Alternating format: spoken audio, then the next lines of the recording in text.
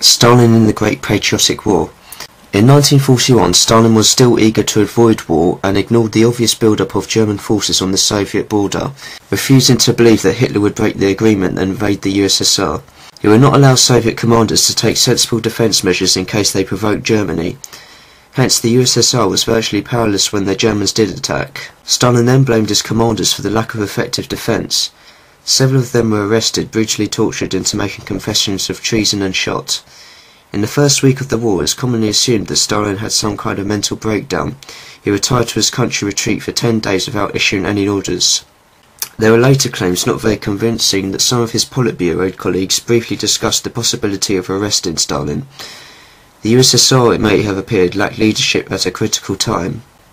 In analysis, the reality was less dramatic. While it is true that Molotov, not Stalin, made the radio announcement that the USSR had been invaded, more recent evidence proves that during the whole period Stalin was very active.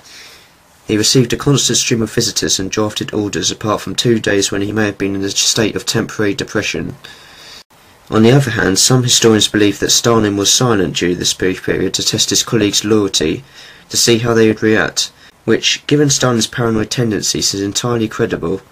A sure sign of real recovery was his radio speech to the Soviet people on the 3rd of July 1941, in which he called for fierce resistance to the invader. The centralisation of power. Having recovered his nerve, it was not in Stalin's nature to give up any of his personal control. However, fortunately for the USSR, Stalin and other Politburo members realised that effective decision-making was crucial. Decisions could not get bogged down in the usual Soviet bureaucracy. Speed and decisiveness were vital. The result was the creation of the GKO, the State Defence Committee. This was suggested to Stalin by Molotov and was set up at the end of June with full control over wartime decision-making and the entire plenitude of power in the country. Its decisions had the force of law. Stalin described the GKO as having all the power and authority of the state behind it. It met frequently and whenever was thought necessary. GKO acted almost as an inner Politburo. The original members of the GKO were Stalin, Molotov, Georgy Malenkov, Lavrentiy Belousov, and Clement Voloshilov. It was simply superimposed on existing systems, but crucially, it had the power to bypass complex bureaucracy and ensure that quick and flexible decisions could be made. Each member of the GKO took responsibility for a particular sector, such as the armaments production. Sometimes GKO left business to committees once decisions were taken. If necessary, when meetings were held, a particular expert might be co-opted into the discussions. Discussions could range from economic policy to military strategy, from ideology to foreign policy. GKO took direct responsibility for the defence of Moscow in 1941. Before the war, Stalin's personal power had grown, and frequently he did not summon the Politburo, but dealt instead with individuals. This trend continued during the war and indeed strengthened. The Politburo and other party organisations met infrequently.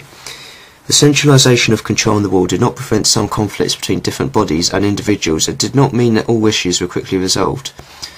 War causes disruption, and sometimes the notorious fog of war prevents the central administrative and command structure from knowing exactly what is happening and where. In the USSR, it could not always ensure that orders from Moscow were carried out as intended, particularly when communications were disrupted.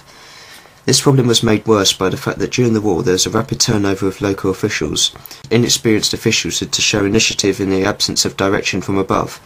For example, local party organisations sometimes took over the management of enterprises such as factories. Military leadership.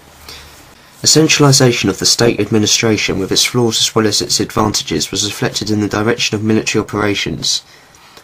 At the start of the war, there was no centralised military command which could coordinate the response to the German invasion. Very quickly, 2 days after the German invasion, Stavka, the Soviet High Command, was created. From August it was led by Stalin as Supreme Commander. Stavka also included Molotov and the heads of the armed services, and its meetings were attended by the GKO representatives. Stavka directed strategic and military operations. When decisions had been made, the details were then worked out by the General Staff. Stalin's chosen method of running the war had important implications. Many historians believe that the Soviet system was much more efficient than Hitler's equivalent structure. Hitler operated very much as an individual, frequently playing off one general against another, often acting on his intuition or personal hunches to direct events rather than relying on an organised command and administrative structure. Hitler often flew into rages when contradicted and increasingly surrounded by yes-men. He lost touch with reality and sometimes made disastrous decisions. Stalin was also capable of making major errors, such as his refusal to allow Soviet forces to retreat at Kharkov in 1943, resulting in the encirclement and destruction in Germany's real last victory inside Russia. However, Stalin, while sometimes playing off individuals against each other, did learn during the war to take advice. There is also a clear principle from the start of the war that Soviet armed forces were under political control. This principle was reinforced by the reintroduction from July 1941 of the old Leninist system of having political commissars attached to army officers at all levels.